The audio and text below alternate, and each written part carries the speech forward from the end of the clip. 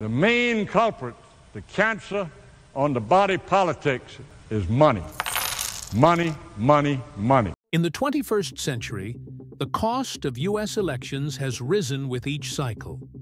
American democracy elevates money above all else. Power comes from wealth and serves its interests.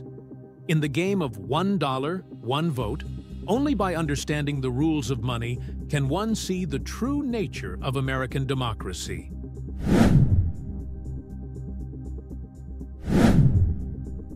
For politicians to win, they must secure abundant financial backing, often provided by wealthy individuals and corporations.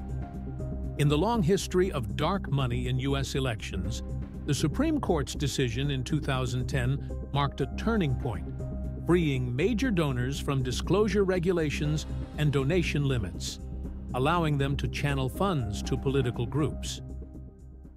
What that means is that a lot of long-standing, safeguards around money in politics were essentially thrown out the window. Through hefty donations and behind-the-scenes influence, the wealthy steer policy directions, shifting what should be public-serving agendas toward capital interests. In 2024, over 14,000 Americans have died in gun-related violence. Yet, the U.S. government has failed to take effective measures to address the issue of gun control, largely due to the profit chain behind dark money.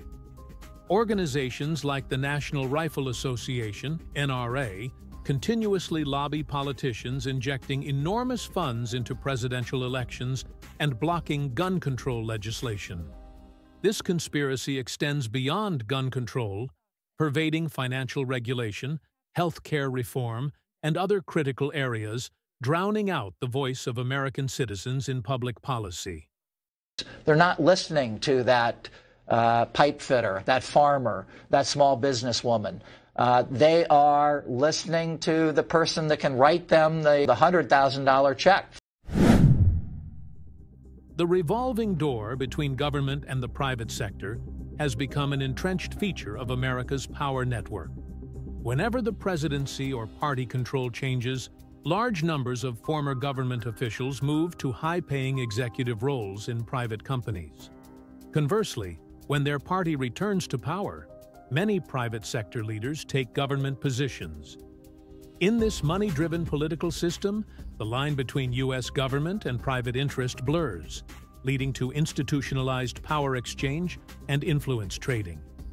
U.S. elections may seem vibrant on the surface, but there has been lots of churn underneath. The voice of the public is buried under the iceberg of intertwined money and power.